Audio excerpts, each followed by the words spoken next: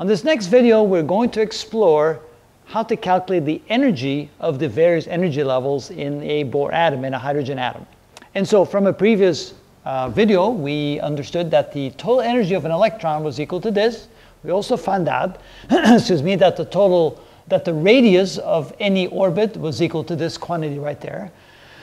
So what we have to do now is we have to substitute the radius in our energy equation by what the radius is equal to in terms of these other variables, the mass and K and E and so forth. So let's do that. Let's plug that in.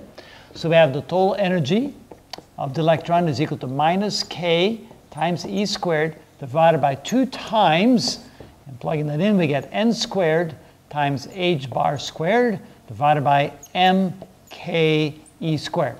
All right, now we're dividing by a fraction that's the same as multiplying by its inverse. So the total energy is equal to minus K E squared times MK E squared divided by 2N squared H bar squared. All right, so we can simplify that a little bit. So we have E squared and E squared, K and K. So E total is equal to minus K squared e to the 4th power times the mass divided by 2 times N squared H bar squared.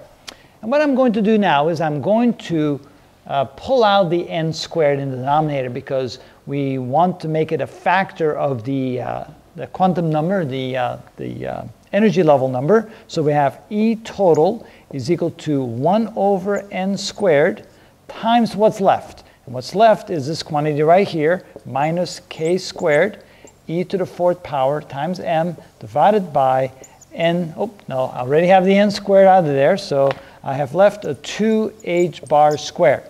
All right, plug in what those numbers are. So this is equal to 1 over n squared times minus k, and k would be 9 times 10 to the 9th. And the units for k are newtons, meters squared divided by coulomb squared, and we have to square that. And then we have E, which is 1.6 times 10 to the minus 19 coulombs, and that's to the 4th power. And we have the mass of an electron, which is 9.11 times 10 to the minus 31 kilograms. Okay, that's all in the numerator, and divide that by 2 times h bar squared, 1.055, and I'm kind of getting in your way probably. Times 10 to the minus 34 joules times seconds. Close that bracket there. And if we plug that into the calculator, let's see what we get. That's quite an equation. 9e to the 9th, and we square that, times 1.6 e to the 19 minus, and we raise it to the 4th power, times 9.11 e to the 31 minus, divide by 2, and divide by 1.055 e to the 34 minus, and we have to square that, equals, and, there we go. I'm a little out of room here, so let's continue over here.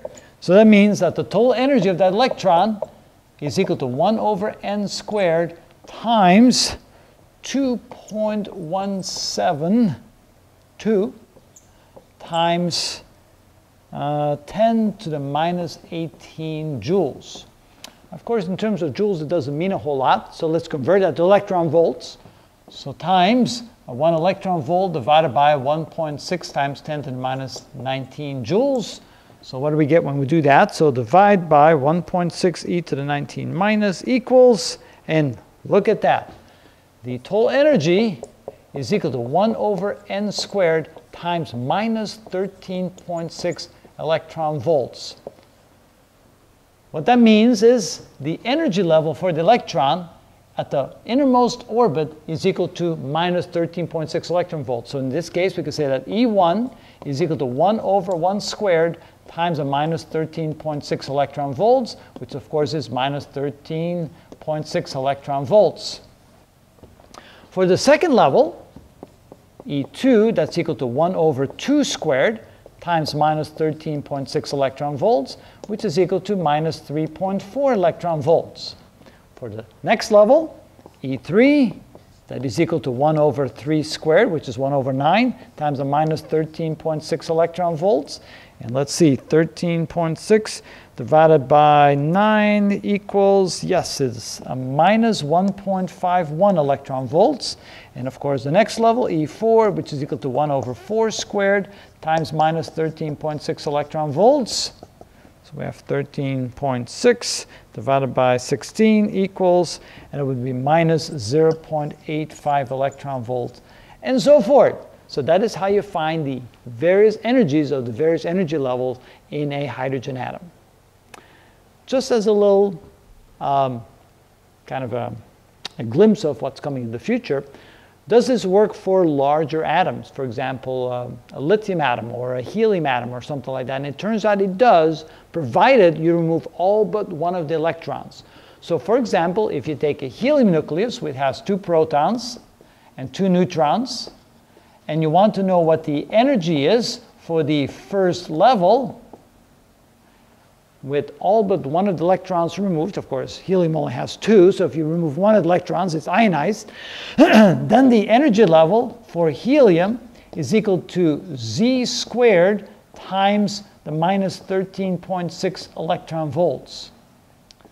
So what that means is we take the energy levels that we found here for the hydrogen atom, and for, like, say, helium, where the atomic number is 2, so Z equals 2 for helium, then the energy level for helium in the first level is equal to 2 squared, 4 times minus 13.6 electron volts. And of course, 13.6 times 4 is the energy for the first level for helium is equal to minus 54.4 electron volts. Okay. We'll cover this a little bit more depth later on, but I just wanted to throw that in real quick to see that this actually works for other atoms as well, but you have to take into account that there's more protons in the nucleus, so you have to multiply those energy levels that we found over here by the atomic number squared. So for helium it would be times 4, for lithium it would be times 9, and so forth. For beryllium it would be times 16, and so forth. But anyway, this is how you find the energy levels of the hydrogen atom.